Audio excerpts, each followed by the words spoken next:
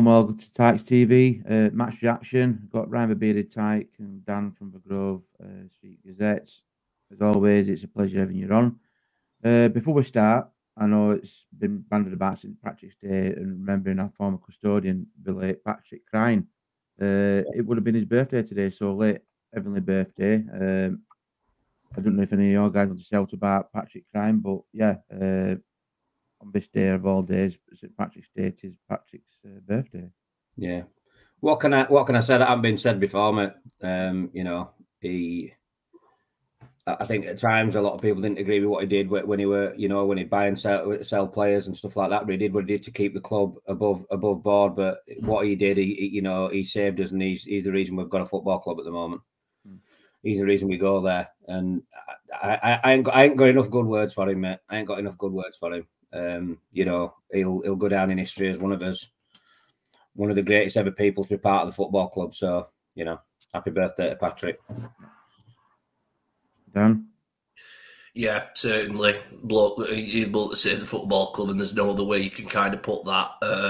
And there's, I don't think there's any better, more positive things you can say after that, because the reason why we go into a club on the week of go watch a club at the level that we are is because of Patrick. Yeah, he's, you know, and you know, just happy birthday to Sir Patrick, and he'll always be a legend at that. He'll always be a legend at the club, and he deserves that place through what he did for the town and for his local town and the club. Yeah, rightly so. And like I say, all people are watching. Let us know your thoughts about you know, the late Patrick Crine. But one thing for sure, and like what guys have said on here, is that if you want to be for Patrick, there won't be a Barnsley Football Club at this level. So getting back onto the game, Ryan, come to line up first. Williams left out on bench. Yep. Ball move, big move. Definitely. People raised eyebrows and that. I think, you know, he might go out to right wing back role. Again, Cosgrove starting, which we're kind of pleased about. Cosgrove starting. I thought it was a bit much more of a call. We kind of knew that Kane wasn't going to be starting back with his last game, saved suspension, I believe, second game. So again, looking at the lineup and looking at Cheltenham where they are in league, you know, lowly Cheltenham in bottom four. Yeah. Surely, even that lineup, it was a winnable game, Ryan. It was definitely a winnable game. And you know, I said after we got beat by Exeter that we needed nothing less than 6 points out of these 2 games, and we've come up a bit short, haven't we, with the draw yesterday? Listen, it was a ball. We're never going to find out whether it's actually the fact that we've played 5 games in 2 weeks, which is borderline ridiculous from the planning from the league. I'm not going to go into that, but it's just ridiculous. But anyway, 5 games in 2 weeks. Whether it's the fact that he's a bit tired or whether it's the fact that he's made quite a few mistakes in the last few games that have actually cost us goals. But it was definitely a ball move, dropping your captain and putting him on bench. So I was glad to see McCart back in lineup. I want to see centre-backs in there. If we're going to play a back 3, I want to see actual centre-backs in back 3. So I was pleased to see McCart come back into back 3. And again, with Cosgrove up front, it was right call. It was right call on Tuesday night, and it was right call yesterday. And I thought he actually played well, and I don't know why he took him off. I don't know why he took Cosgrove off first. But anyway, yeah, definitely a winnable game, mate. I thought we started really brightly. I thought we started really well. In fact, for the vast majority of the first half, we played some nice football. We played some really nice stuff. And we should have been, game should have been dead and buried at half-time.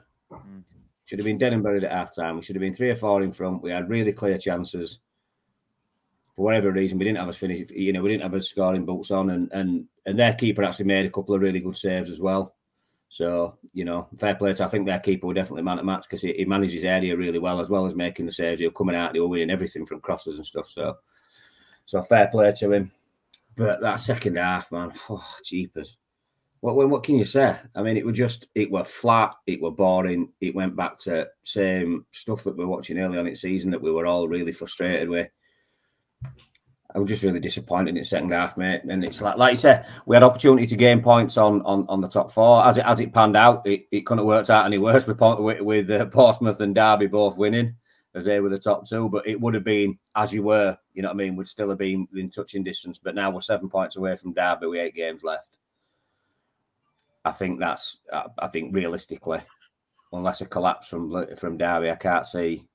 You know, and then we've also got to expect Bolton not to, you know, to capitalise on that as well. We'll come on to that in a minute because I've seen something on socials about debating and that, but it's a good point to come back to that about the where we are in league. And I've seen some things on social. I'm thinking, did you watch yesterday's game at all?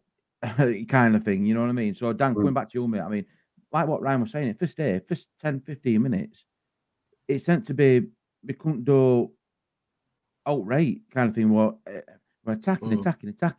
And my son said, he says, I've just got a feeling today they're just going to nick a goal, them lot, because it's not happening. We need to make these chances. I mean, like what Ryan said, their goalkeeper, he was pulling off, I think, from a corner, from a free kick.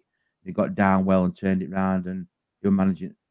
And my son said, he says, I've just got an audible feeling they're going to go and nick this because we've got to capitalise on our chances.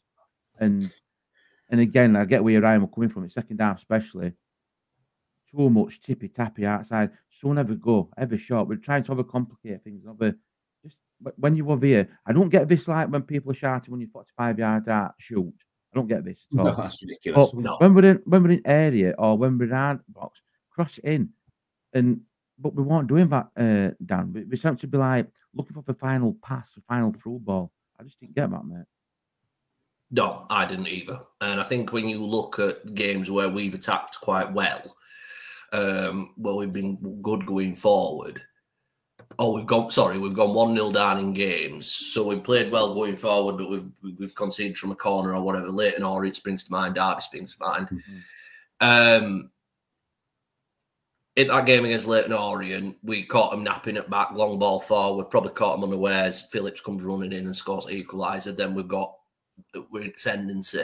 And then when you look at Derby, obviously we went 1-0 down through, I think Bradley Johnson scored from a corner, and then you've got Adam Phillips ripping one out from 25 yards after a good touch, sets it down, boots it into corner, and then we're in ascendancy, and then we can go and challenge and try and win game. I think that there has been, I think there's a level of arrogance going into these games, thinking that we can, well, the bottom of the league, we can kind of pass through them. I suspected that a little bit at Wycombe, at Carlisle. When we went, it was just like arrogant where we were setting up. It was like, oh, well, you know, we're just going to try and pass it about a bit and try and get into the game. And then 7 minutes gone, they scored first. So you've got a warning, you know, there's a warning shot, but there's been plenty of times where we've gone into games like that this season and we've struggled through it. We look like, I don't think that people understand this from the fans' perspective, but it looks like you come to a conclusion at end of game and thinking, Jesus Christ, we've made hard work out of that. You know, we've made really hard work out of a team, which, let's be honest, Derby, Bolton have smashed 4 past and they're 2-0 up in first half and they go out second half and they smash them again. And that's what's tainting fans' opinion at the moment, I think. That I don't think this is correct, but I think a lot of fans are thinking, well, I think we've been quite lucky. We've been quite lucky where we've had those opportunities. We've had that one chance in games and we've got ourselves back into it. We've scored that goal. We've scored a goal that's knocked confidence out of other team, and it's usually quite late on in second half. So, but yeah, I mean, in regards to the game, first half was good. You know, we attacked, but I think when I saw that starting lineup, Neil, it made me nervous immediately. I don't think we've got that quality coming off at bench, and when we want to rest players, I immediately dread it because we've got somebody coming off at bench and they can't affect game when they do come on pitch. I mean, you know, O'Keefe, I'm still not 100% certain about. I think he's too soft. I mean, Russell, to be fair, he had a good game yesterday, but I think he had a good game against Carlisle. But apart from that, I think he's not shown anywhere near level of consistency. And then obviously you know Cosgrove as well. I know he started and he started against Carlisle. He did fairly all right, but you know This is what we felt we were going to struggle with in January, because when we all had a chat in January and said, do you think January, but also going back to like summer as well, Dan? You know, the personnel, you know. I remember arguing in summer that it were like, well, we've got players in those positions, so technically we have depth. You know, we have players to fill positions if somebody goes off injured, somebody goes out injured, or we need to rest somebody. But I think in January we already knew the players who come on, they're not showing the levels of consistency. It's not like we put them into squad and go, right, you're in, and then they just hit ground running, and then it's like they're showing competition for places. It's not. As soon as Kane comes back, Russell's going to be up bench. Yeah. That says quite a lot. And I think that was the killer against Cheltenham. And I think although we attacked and they showed intent and things like that, I think after a while it just showed that lack of cohesion, the lack of knowing who was going to make that run, the lack of. And then obviously when we got to 80th minute, we were just trying the same things we'd done over and over again. We were just trying to play it down a Cardinal left wing. He was going to put a ball in. By that stage, Cheltenham had put 4 in box, and they were perfectly happy playing like that. And they did. They defended well, and you can't knock them for that. They've come here and I would argue kind of deserved a point for how they defended. No. I would definitely agree with that. Yeah, definitely agree with that. So, but it's disappointing. It feels like a bit.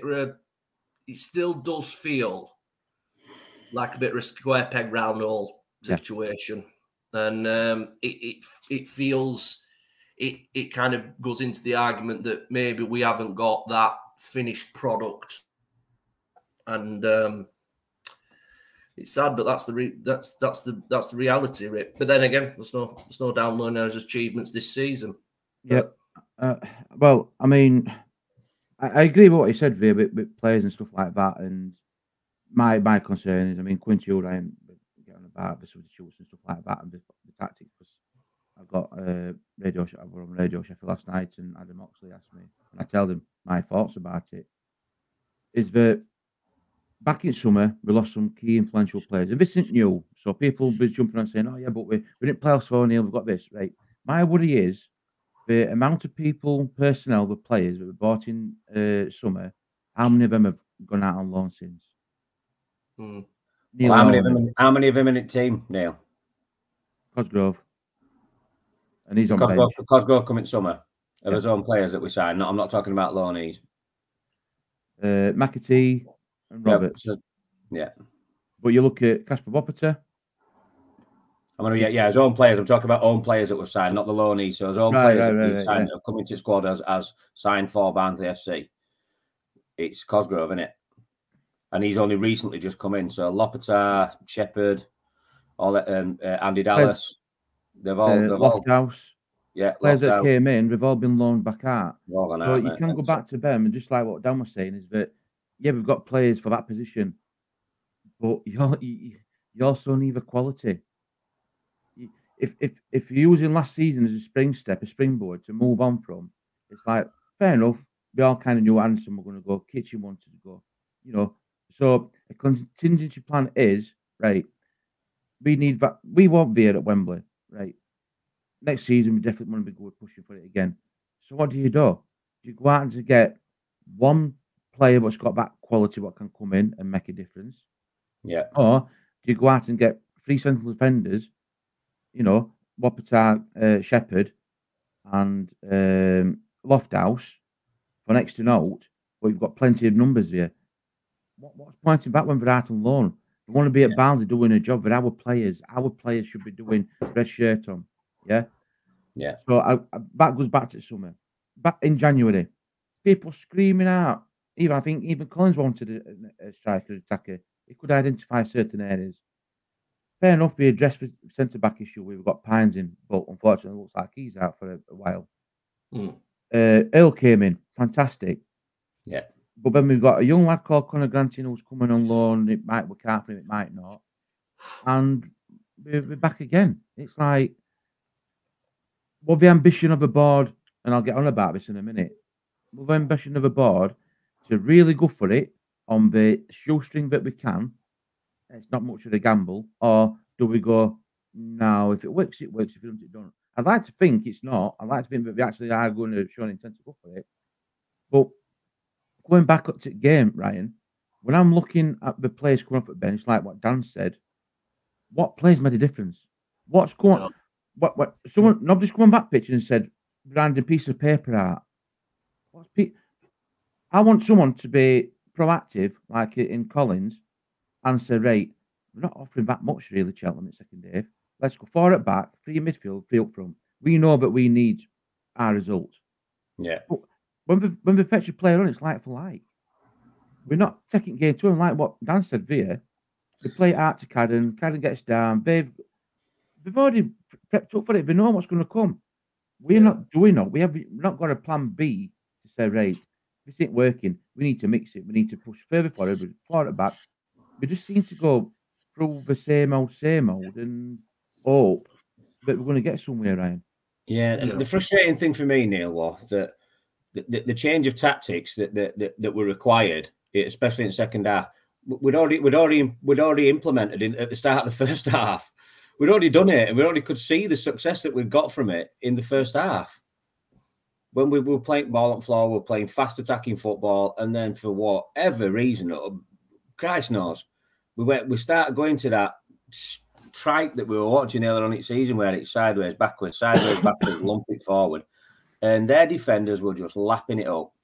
It literally 95% of the time they won that header, or it went straight through to the keeper, and we just did it over and over and over again, it were really, really poor. And all that needed to happen was just go back to what you were doing it first half. Go back to what you were doing it first half. Stop lumping it forward like idiots and stop, because it ain't working. Surely somebody can take a grasp on the field. I think that's where we lack that experience, Neil. I think that's where we lack that leader to say, this ain't working, we need to do something else. You know, get hold of them and say, come on, we need to get back to what we were doing it first half, and that were working. So they weren't even like they needed to do anything revolutionary. They just needed to go back to what they were doing. And the fact that they just kept doing it over and over and over again in second half, I think were the most frustrating thing, because it was just easy to defend, and they could just see it coming, or it were over it, and it was just, it was garbage. And I think, you know, we said at end of January, you know, I was really pleased with Pines and Earl's signings. Don't get me wrong. You know, they were two really positive signings that we could probably have done with doing it summer. But anyway, you know, the fact that we didn't sign a striker, I think he's really holding us back. And we said at end of January, yes, it looks a good starting 11, but if we lose players to suspension, or we lose players to injury, it's going to make us, we're going to be a bit threadbare from a quality standpoint. And that's for starting 11. That don't even start to come when you're playing with a weaker starting 11, and then you've got to bring subs on. So I think it's showing now. It's showing now, innit? And it showed yesterday. Just unfortunately, when players are out, or when we need to make a change to the game, or do something different to try and, you know, change the path of the game round, it's just not there, unfortunately. Yeah, damn. I mean, frustrating second half substitution didn't have an impact, and it's a like-for-like replacement. It's not like what Ryan just said there. You're looking for that character, that leader, that old head on pitch to say, look, this isn't working, we need to play it down, this, alter it, but it won't, mate, what it was just going through it. For me, it just seemed to be like Ben going through motion, because it was, we don't know how to tell us what to do. We don't know how to change it or not like that. Well, I don't know. I was just baffled in second half, me, how it was going. And I think all those as fans could see is that this ain't working. This ain't working. And no disrespect to someone like Phillips, but for Cosgrove to go off first, I'm thinking you want that attack threat. I just didn't get it, mate. I just didn't get it. No. Second half at all. Yeah, I mean, I mean, what you've said, what you both said, what's already needs to be said, and it's obvious. It's there glaring at you. It's there glaring at you, really.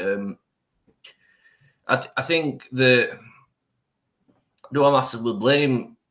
Would I have took Cosgrove off? I don't know. Maybe I would have gone 3 up front and kept them all on pitch. You know, and tried to take maybe somebody out of midfield, or or going back, or go to 4 at back maybe. But you know, again, it's like that where you know, every time I'm looking at it, going, right, we need a change, but then you look towards bench, and it's like, really, who's going to change game on that? Who is going to change the game on that bench? Yeah, I mean, we've got Conor Grant. I mean, God, I think we've got Conor Grant in. If I'm going to put a prediction out there, I think from what I've seen of him, he's quite a similar player to Herbie. Why he's not starting, I have no idea. I don't know what he needs to do to start Conor Grant. I really don't. But I think that I think it weren't there an option to buy it end of his transfer. Yeah. I think that's and you've got a player a very similar type of player that's running out of contract to end of year. I'll let you build your own assumptions on that. Yeah, maybe I could be completely wrong, and if I am, then shoot me. It's too coincidental. He's absolutely nailed on. That's exactly what's happening now. It's nailed on. Yeah, Herbie re-signing for Barnsley. And I won't be. And from what I've seen of Conor Grant, to be fair to him, I won't be too bothered about it. I think he's a decent player, but he hasn't played enough. He hasn't played enough to go out there and change a game, and he hasn't gone. And then you've got Barry Cotter. I'm not even going down Cotter route today. We're already 21 minutes in. So, but then you've got, you know, and I just look towards bench. I think, I want to make a change. I want to switch it up. I want to do this. I want to do that. And I just don't see players there to do it. I just do not see how we would do that. Well, we would do that to a point. Either we would get a goal, or two, we would defend, or we'd be able to defend game and stop Cheltenham backing forward. I think a big feature that not many people's pointed out, Curtis Davis at back for Cheltenham, 38-year-old. He's played EFL football at a quite high standard for the majority of his career. He knows every trick in book. Yeah. He had an absolute field day yesterday. He had a great game. And that says a lot, that he can kind of read game from his experience and go, I know what's going to happen here, boys. You follow me. Other two defenders that were defending alongside him, right? Just follow me. We'll just go in a line. And that's what they did. And after half time, I think they kind of sussed it and knew that we had no reply to that. Yeah. And I think that's how it ended 0-0. And I think Cheltenham were perfectly happy going for draw. I don't blame them either. It's a good point for him, mate. It's a good, if you're thinking about, you know, someone who's down at bottom of league against one of promotion rivals, and you're going away, you know, and you've been beaten by them 3 times in last 3 times you played them, you're going to be perfectly happy to come away with a draw, especially a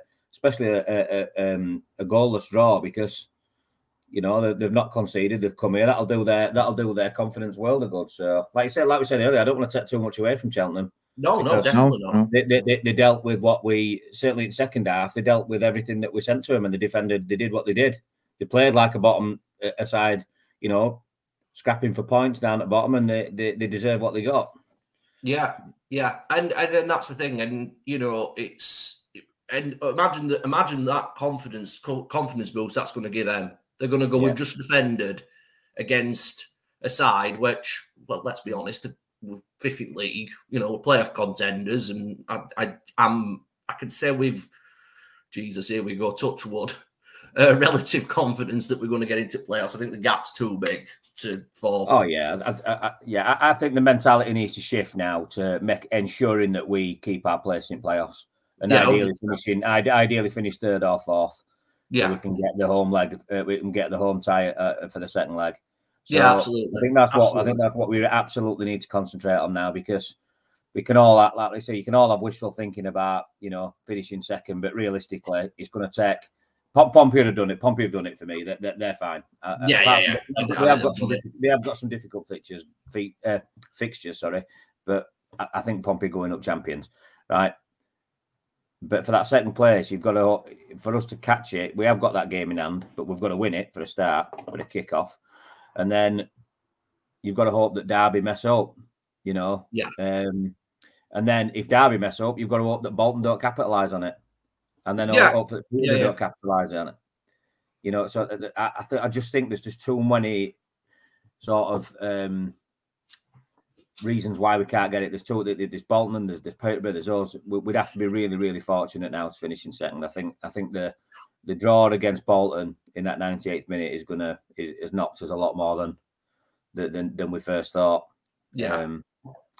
Because we were in a position there at 2-0 against Bolton just a few games ago, where we were absolutely in prime position to get that second place with the fixtures that we are coming up, and then it's just not panned out like that, has it? Unfortunately. So I think I'm not making excuses for lads because for yesterday and what's happened in the last few games, but I think at the beginning of the season when we saw the squad and who would come in and who we bought, I think if we'd have been told we could finish in playoffs, we would have taken it there and then. Yeah.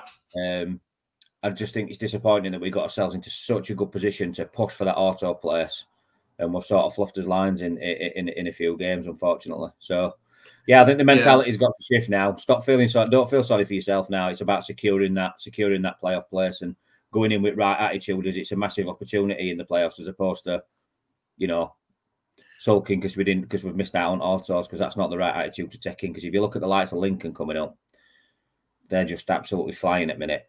And it reminds me very much of Barnsley in 2016 when they were just hit that rich vein of form and flew into playoffs and blew everybody away. So we're going to have to shift his mentality now to that and focus on that. And if it does work out for autos, great. But it's very, very unlikely. We'll come on to that in a bit, Ben. We'll get on about where the season goes. We'll kind of tidy it off about in a bit. But just going back to former players, I mean, what you've got to think about, you mentioned a bit about Curtis Davies, is that Jack Shepherd, who played alongside him because he's on loan at Cheltenham, he spoke highly of Curtis Davies and he's shown me and he's learning me so much. So again, it's a young lad who's gone against a pro, you know, someone there who's, you know, like you said, been through leagues. It just goes to show, if we'd have brought a character in, someone like, I'm not saying Curtis Davies as such, but a player of that kind of ilk, what benefit it can have to young lads what's been brought in. And getting on about players and ex-players, like Shepherd came in for a certain player, Kitchen, who got sold to Coventry. This brings me on to something else about social media, what's been bandied about, and it's kind of riled me, this as well, is that you've got a board member in Julianne congratulating Liam Kitchen on some fantastic results at Coventry in the FA Cup, which is fine, yet we're drawing against Cheltenham Town. And some, you know, fans, you know, have rightly called it out and saying, well, what about us? What about Barnsley? You know, an ex-player gone veers, might some of that money get transferred into, you know, the coffers of Barnsley and try to implement and improve us. And there's been some instances where she's blocked or removed people off of social for that. But again, I mean, I don't know if you all guys want to comment on that, but should a board member really be congratulating someone at another club when, you know, we should be getting it all for Barnsley? Privately, why not? Publicly, I'm not so sure. You know, you're a board member of Barnsley Football Club. Liam Kitchen's gone. He's a Coventry player now. And I have to say, pleased for Coventry to get to the final yesterday. The way they come back with showed the proper magic of the cup. So, you know, there were Brad Collins, Liam Kitchen and Bobby Thomas all playing yesterday. So I am pleased for them. I'm going to piss it all, especially as a board member, pasting it on my socials as it being some sort of, you know, some sort of good thing. It's not. They've moved on and they're doing private comment. I think it'd have been all right. If you had a personal relationship with someone, you know, and you knew him well from being a board member at a former club, then just send a private DM to him and say, you know, really proud for you, well done. Don't put it on your public socials, because you're just going to rattle your own fans. Yeah, I think it wasn't. I think if the tweet would have not been followed by another tweet, let's say, we've got to. It's never a good idea. I understand, and I'll be quite transparent with you. I like Julie. I don't really have any problem with her. I think she gets a lot of bad rap. She gets a lot of bad rap, and you know, fans are entitled to their opinion, whatever, you know. But me personally, I haven't got a problem with her. I think it is not good to be. I understand that she's in a position where she probably sees the players. She has a good relationship with the players. She has a good relationship with the manager. That's her job, and and that's all well and good. So I understand there's a necessity to defend the players, but it is not a good idea to be calling out let's be honest. I heard the boos. I think that were coming from a quite small section of fans. It's a section of fans. There are a section of fans. Yeah. And it's always important not to focus on the loud minority. You've got to Tied us all with the same brush down is what she did. Yeah. Tied us all with the same brush. And that is, especially after a frustrating performance, which probably means automatics have gone, your timing of your tweet, and you tied us all with the same brush. That is proper poking the hornet's nest. Yeah. So she could have left that. I think it were ill-timed. And just not advisable because you tied us all with the same brush. But and it really it pissed me off. Yeah, I didn't boo. I weren't happy with the performance, but I didn't boo, and neither did the vast majority of people. In fact, when we I didn't boo. We're coming out of Ponty. I honestly, when I saw that tweet, I thought somebody faked it. I thought, come on. Yeah, I know what you mean. And then when I found out the actual tweet were real, I thought, no, it's not time. You've got to understand that. I'm going to end up offending people that do it. You've got to understand that football fans, we're not. They have different opinions, and some of them are not going to be reasonable sometimes, and it's going to be difficult. But you've got to try and try and balance everything. That's your job, and I know that you want to defend the players and you want to defend the manager. I get all that, but you've also got to understand that in every Q&A session we've had, Julie, Nirav, Collins, John Flatman, everybody we've spoke to, we want to see this club in Championship. We want to see this club in Championship. They're setting the agenda. They're setting what they want. And when that doesn't come, there is going to be a section of fans that are very unhappy about it. And that's the reality. So I didn't think the tweet was, I'm being very kind here, it was very ill-advised. Ill-timed, and it shouldn't have happened. Because you know what it's like after a game. I was snapped last year. After the game, I was so upset after the game because that's that, I suppose. Yeah, so upset after the game because we passed up on that opportunity. And you're very emotional after a game. Day after, I've calmed right down now, and it's like, right, we're 0-0. We've got to go focus on playoffs. We crack on. But straight after the game, I'm raging. You know what I mean? Emotions really high, really spiked. And I just feel like, if you send something out that's going to rattle the fans' cage, especially when the vast majority didn't boo, it's probably not the best idea, and I should probably refrain from doing that in the future because, not a good call. So getting back to league, Ryan. Yeah, I think right now, and automatics have gone for me. You're looking at Lincoln, what you just mentioned there, made another 5-0 thrashing, didn't they, yesterday? Really, really good result for Lincoln yesterday. I am thinking that playoffs, it's a matter of play for position in playoffs like now for Barnsley. It's got to be, mate. We've got to be realistic. There's no harm in pushing in every game in case that the other team slip up, but realistically, that's where we're going to end up, isn't it? And I think ideally we need to finish third or fourth, so we've got the home tie in the second leg. I think that's what we realistically need to do. And aim for that as a target, as opposed to like an unachievable target, which is finishing in an unlikely unachievable target, and finishing in second and finishing with a negative attitude of having to make do with the playoffs. I think that's what we're talking about earlier. Is that we need to make that mentality shift and see it as a huge opportunity to get promoted. And I think this realistically that is now absolutely his best chance to get promoted this season. Dan, obviously international breaks come up, so it'll get players a bit more rest time. Coming from that, it's going to be more or less like a midweek game coming up. So need players fresh, fit, and to tackle I've been saying to Ryan there is that it's automatics is over. For me, it is. You know, it's too dependent on other teams to fluff up, and I don't think they will. I think they'll, you know, still do what we've got to do. It's a case of Barnsley now to play for a position in playoffs and get, like what Ryan said there, mentality switch and focus. Right, Collins might be using that as a yardstick. Right, second point still achievable game and blah blah blah and all that.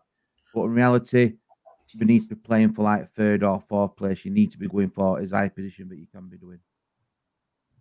Yeah. I don't think automatics there would have to be a serious disturbance in the force for there to be a chance of getting automatic promotion at this rate. Just try and secure playoffs and players, and just you've got to act that promotion, that second spot is achievable, even though it's likely at this stage that it's not. Secure it best place in playoffs, making sure you get the best game.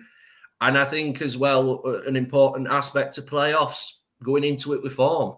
You've got to go in there confident that you're going to be able to beat these teams, because it's not going to be an easy time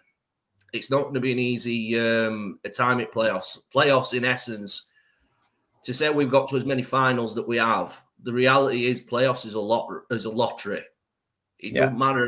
It matters how you playing. It matters how you playing there. It's roll of the dice, mate. It's who can hold the bottle. Who can hold the bottle is basically who's going to come out in playoffs. Yeah, and I think as well, if you get, even if we get third, I think it's very likely that Lincoln's going to get sixth at this point, at least. And I don't fancy the prospect of playing them with where they're playing at the moment. But you know, if we go into that playoffs in form, you know, and we're firing on all fronts, and then Lincoln are still on their run of form, it's going to be a tighter game. So, you know, act as if and play and try and get the best place in playoffs and go in there with confidence. I think that's the aim at the moment. Yeah. Right, going there with confidence. That's what we can do after that game against Cheltenham. Ryan, the bearded Tykes and Dan, has always been a pleasure. Some good thoughts, some good talks, some good debates. People watching, let us know your thoughts about certain things, what's going on with Barnsley, either on the pitch, on the socials. You know what I'm on about. Is automatics over? Is it still achievable? Are we playing for playoffs?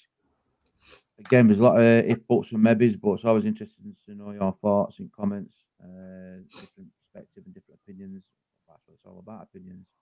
But yeah, Ryan and Dan, appreciate you taking time out. Have a bit of a week's rest, but I might do a Friday night live, depending on what happens throughout the week.